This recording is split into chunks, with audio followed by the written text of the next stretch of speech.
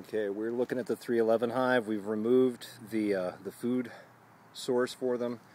The honey super has been pulled aside, and right now we're just looking at the brood chamber. And the tin can there on top, that little package, is a product called Apiguard. It's basically formic acid, which is something the bees make.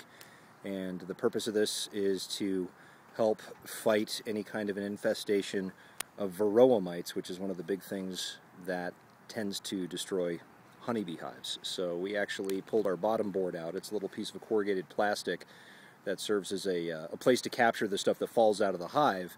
And this treatment here, which has been in the hive for 2 weeks, produced probably hundreds of thousands of varroa mite carcasses.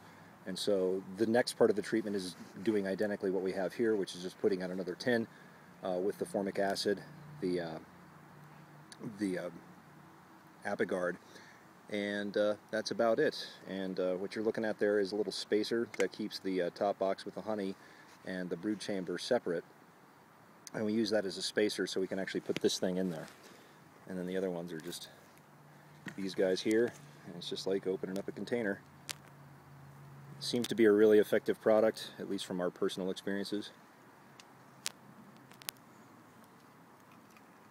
One thing you want to make sure you do when you're using this Apiguard tins is directions will say to peel all of the foil off with the exception of one corner.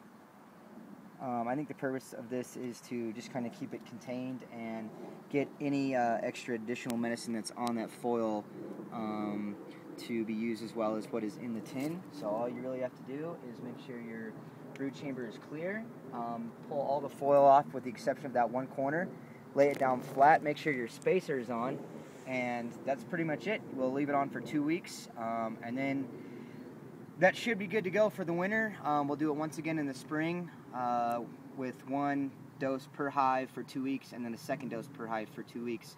And that's how you medicate the hives. We do this so the varroa mites do not get overpopulated and pretty much becomes very detrimental to the colony.